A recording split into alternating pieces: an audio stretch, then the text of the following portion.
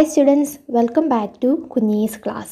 നമുക്കിന്ന് 7th standard ജോഗ്രഫിയുടെ 9th chapter life in the deserts എന്ന് പറയുന്ന ചാപ്റ്റർ ഡിസ്കസ് ചെയ്യാം. അപ്പോൾ അതിന് മുന്നേയായിട്ട് എല്ലാവരും ചാനലൊന്ന് സബ്സ്ക്രൈബ് ചെയ്യുക, വീഡിയോ ലൈക്ക് ചെയ്യുക, ഫ്രണ്ട്സുമായിട്ട് ഷെയർ ചെയ്യുക. പിന്നെ exercise question ആൻസേഴ്സിനും previous year question ആൻസേഴ്സിനുമായിട്ട് exam toppers എന്ന് പറയുന്ന ചാനൽ കൂടി സബ്സ്ക്രൈബ് ചെയ്ത് വീഡിയോസൊക്കെ കാണുക. അപ്പോൾ നമുക്ക് നമ്മുടെ ചാപ്റ്ററിലേക്ക് പോകാം. അപ്പോൾ നമ്മൾ നമ്മുടെ ലാസ്റ്റ് ചാപ്റ്ററാണ്, ജോഗ്രഫിയുടെ ലാസ്റ്റ് ചാപ്റ്ററാണ് ഇവിടെ ഡിസ്കസ് ചെയ്യാനായിട്ട് പോകുന്നത്. Chapter 9 life in the deserts. In chapter 5 you have seen that water means life to plants, animals and people. അപ്പോൾ ചാപ്റ്റർ 5 നമ്മൾ വാട്ടറിനെ കുറിച്ചാണ് പഠിച്ചത്. വാട്ടറിൻ്റെ ഇമ്പോർട്ടൻസ്, അതുപോലെ തന്നെ ഓരോരോ സ്ഥലത്തുള്ള അതിൻ്റെ percentage, സുനാമിയെക്കുറിച്ച്, waves, tides, oceanic currents, ഇങ്ങനത്തെ കാര്യങ്ങളാണ് നമ്മൾ ഡിസ്കസ് ചെയ്തത് അല്ലേ. അപ്പോൾ ആ ചാപ്റ്റർ പഠിച്ചതിലൂടെ നമുക്ക് മനസ്സിലായി ഈ വാട്ടർ എന്നുള്ളത് ലൈഫ് തന്നെയാണ്. എല്ലാ ജീവജാലങ്ങൾക്കും വളരെയധികം ഇമ്പോർട്ടൻ്റ് ആയിട്ടുള്ള അല്ലെങ്കിൽ ഏറ്റവും അത്യാവശ്യമായിട്ടുള്ളൊരു കാര്യമാണ് ഈ വാട്ടർ എന്നുള്ളത് അല്ലേ. അതിപ്പോൾ പ്ലാന്റ്സ് ആയിക്കോട്ടെ, ആനിമൽസ് ആയിക്കോട്ടെ, നമ്മൾ മനുഷ്യരായിക്കോട്ടെ, എല്ലാവർക്കും അത്ര ഇമ്പോർട്ടൻ്റ് ആയിട്ട് വേണ്ട ഒരു കാര്യമാണ് water. It is difficult for anyone to live in places where there is no water to drink, where there is no grass for their cattle to feed on, and where there is no water to help the crops to grow. അപ്പോൾ ആൾക്കാർക്ക് വെള്ളത്തിൻ്റെ ആ ഒരു availability കുറവായിട്ടുള്ളൊരു സ്ഥലത്ത് ജീവിക്കുക എന്ന് പറയുന്നത് വളരെ ഡിഫിക്കൽട്ടായിട്ടുള്ളൊരു കാര്യമാണ് അല്ലേ. അതായത് കുടിക്കാൻ വെള്ളം ലഭിക്കാതിരിക്കുക, അതുപോലെ അവരുടെ നാൽക്കാലികൾക്ക് മെയ്യാൻ ഗ്രാസ് ഇല്ലാതിരിക്കുക, നാൽക്കാലികൾക്ക് കുടിക്കാൻ വെള്ളമില്ലാതിരിക്കുക, അതുപോലെ തന്നെ ക്രോപ്സൊക്കെ കൾട്ടിവേറ്റ് ചെയ്യാനും വാട്ടർ വളരെ എസെൻഷ്യലാണ് അല്ലേ. അപ്പോൾ അങ്ങനെ ഒരു സാഹചര്യത്തിൽ ആൾക്കാർക്ക് ജീവിക്കുക എന്ന് പറയുന്നത് വളരെ ഡിഫിക്കൽട്ടായിട്ടുള്ള കാര്യവുമാണ്. We will now learn about the places in the world where people have learned to cope with extreme harsh temperatures. In some places as hot as fire and some as cold as ice. These are the desert areas of the world.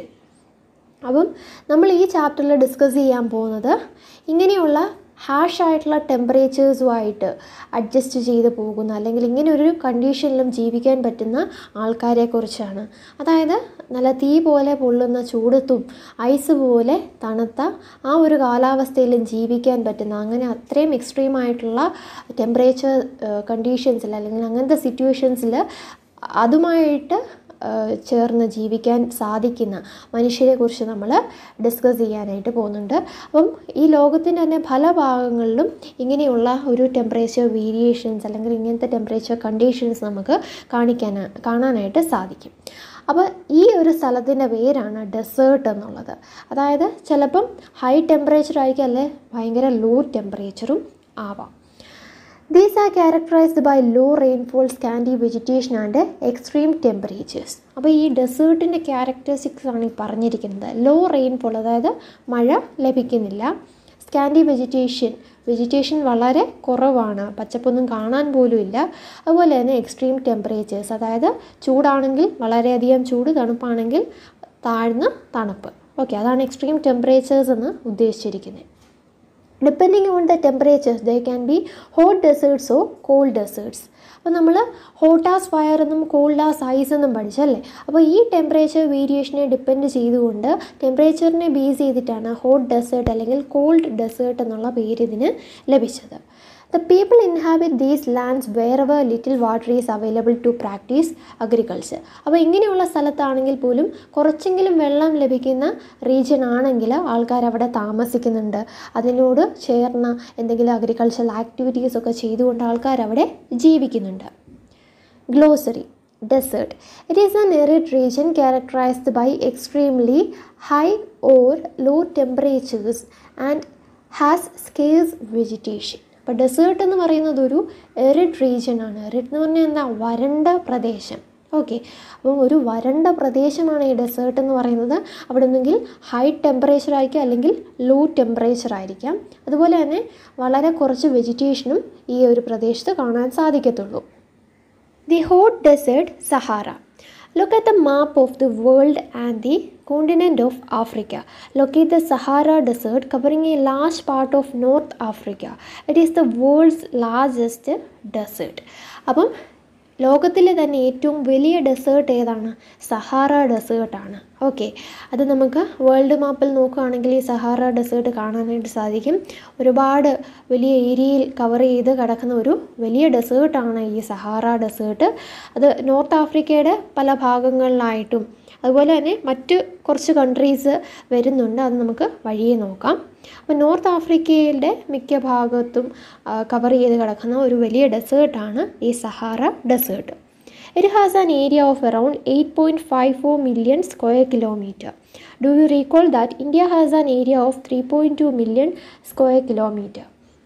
അപ്പോൾ ഈ Sahara മരുഭൂമിയുടെ area എന്ന് പറയുന്നത് 8.54 million square kilometre ആണ്. നമ്മുടെ India എന്ന് പറയുന്ന ഈ ഇത്രയും വലിയൊരു രാജ്യത്തിൻ്റെ ഏരിയ എന്ന് പറയുന്നത് 3.2 മില്യൺ സ്ക്വയർ കിലോമീറ്ററേ ഉള്ളൂ.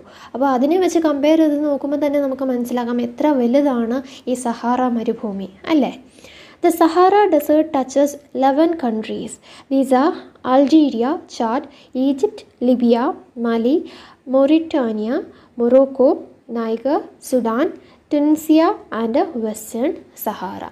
അപ്പോൾ അതുപോലെ തന്നെ ഈ സഹാറ ഡെസേർട്ട് 11 കൺട്രീസിൽ ടച്ച് ചെയ്യുന്നുണ്ട്. ആ കൺട്രീസിൻ്റെ പേരാണിത്. നോർത്ത് ആഫ്രിക്കയിലാണിത്, അല്ലെങ്കിൽ ആഫ്രിക്കൻ കോണ്ടിനെൻറ്റിലാണിത് കാണാനായിട്ട് സാധിക്കുന്നത് എങ്കിൽ പോലും ഈ പറയുന്ന 11 കൺട്രീസിലിത് ടച്ച് ചെയ്യുന്നുണ്ട്. When you think of a desert, the picture that immediately comes to your mind is that of sand. But besides that vast stretches of sand that Sahara Desert is covered with, there are also gravel plains and elevated plateaus with a bare rocky surface. അപ്പോൾ desert എന്ന് പറയുമ്പോൾ തന്നെ നമ്മുടെ മനസ്സിലേക്ക് ഓടിയെത്തുന്ന ഒരു image എന്ന് പറയുന്നത് ഇങ്ങനെ മണ്ണ് കിടക്കുന്നതാണല്ലേ, സാൻഡ് ഇങ്ങനെ ഒരു ഇൻഡും ഇല്ലാണ്ട് അത് ഇങ്ങനെ കിടക്കുന്നതാണ് നമ്മുടെ മനസ്സിലേക്ക് ഓടിയെത്തുന്ന ഒരു ഇമേജ് എന്ന് പറയുന്നത്. പക്ഷേ സഹാറ ഡെസേർട്ട് അല്ലെങ്കിൽ സഹാറ മരുഭൂമി എന്ന് പറയുന്നത് സാൻഡ് കൊണ്ട് മാത്രം കവർ ചെയ്യപ്പെട്ടതല്ല. അതിനുപരിയായിട്ട് അവിടെ ഗ്രേവൽ പ്ലെയിൻസ് ഉണ്ട്, അതുപോലെ തന്നെ പ്ലേറ്റോസ് ഉണ്ട്, റോക്കി സർഫേസസ് ഉണ്ട്. These rocky surfaces may be more than 2500 meter high at some places. അപ്പോൾ ഈ റോക്കി സർഫേസസിന് ഏകദേശം 2500 മീറ്ററോളം ഹൈറ്റിൽ പല ഭാഗത്തും കാണാനായിട്ട് സാധിക്കും. Do you know? You will be surprised to know that present-day Sahara once used to be a lush green plain. Cave paintings in Sahara Desert show that there used to be rivers with crocodiles, elephants, lions, giraffes, ostriches, sheep, cattle and goats were common animals. But the change in climate has changed it to a very hot and dry region. അപ്പം ആദ്യകാലങ്ങളിൽ ഈ Sahara എന്ന് പറയുന്ന ഒരു മരുഭൂമി ആയിരുന്നില്ല, അത് നല്ല പച്ചപ്പ് നിറഞ്ഞൊരു പ്ലെയിൻ ആയിരുന്നു. അപ്പോൾ ഇവിടെയുള്ള കേവ്സിൽ ഉള്ള പെയിൻറ്റിങ്സ് നോക്കിയാൽ തന്നെ നമുക്ക് ആ ഒരു മാറ്റം മനസ്സിലാക്കാനായിട്ട് സാധിക്കും. പണ്ട് കാലത്ത് അവിടെ റിവേഴ്സ് ഉണ്ടായിരുന്നു, ക്രോക്കോഡൈൽസ് ഒക്കെയുള്ള റിവേഴ്സ് ഉണ്ടായിരുന്നു. അതുപോലെ തന്നെ എലിഫൻറ്റും ലയണും ജിറാഫും ഓസ്ട്രിച്ചസും ഷീപ്പും കാറ്റിലും ഗൂട്ടും അങ്ങനെ ധാരാളം ആനിമൽസിനെ അവിടെ കാണാനായിട്ട് സാധിക്കുമായിരുന്നു. പിന്നീടുണ്ടായ ക്ലൈമാറ്റിക് ചേഞ്ചസ് കൊണ്ടാണ് അതൊരു ഹോട്ട് ആൻഡ് ഡ്രൈ റീജിയനായിട്ട് മാറിയത്.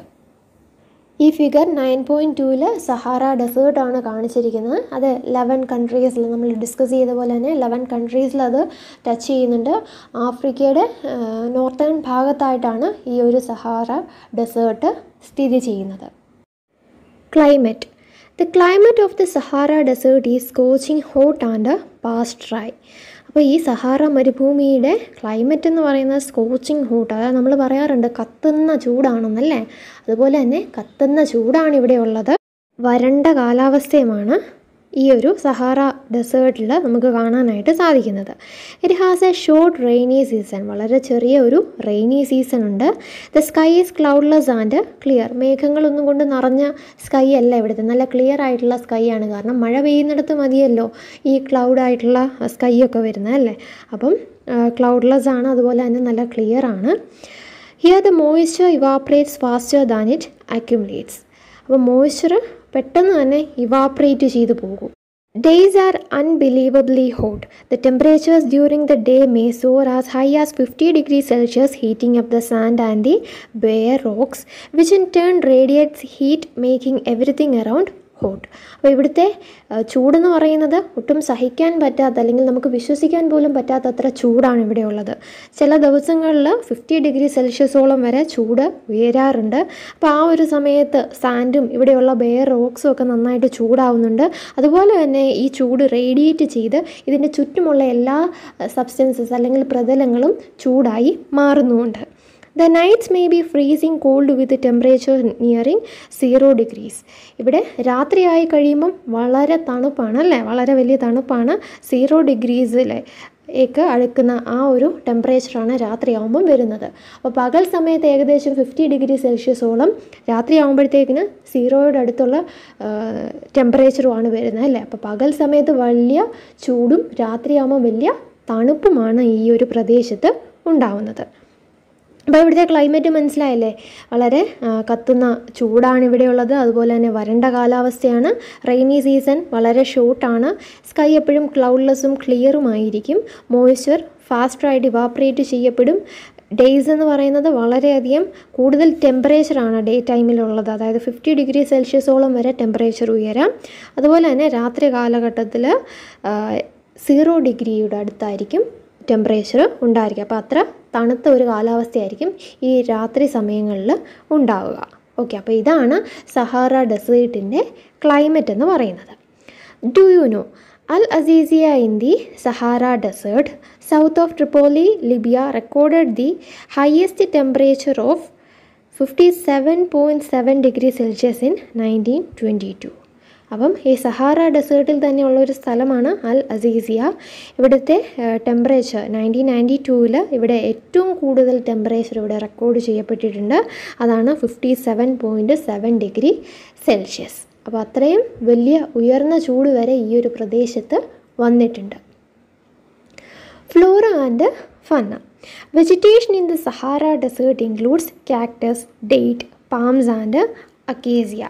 അപ്പം സഹാറ മരുഭൂമിയുടെ വെജിറ്റേഷൻ എന്ന് പറയുന്നത് കാക്ടസും ഡേറ്റും പാംസും അതുപോലെ തന്നെ അക്കേസിയ ഒക്കെയാണ്. അതായത് ഈ ഡെസേർട്ടിൽ സാധാരണയായിട്ട് കണ്ടുവരുന്ന പ്ലാന്റ്സ് അല്ലെങ്കിൽ ഷ്രബ്സ് ഇല്ലേ, അതൊക്കെ തന്നെയാണ് ഈ ഒരു പ്രദേശത്തും കാണുന്നത്.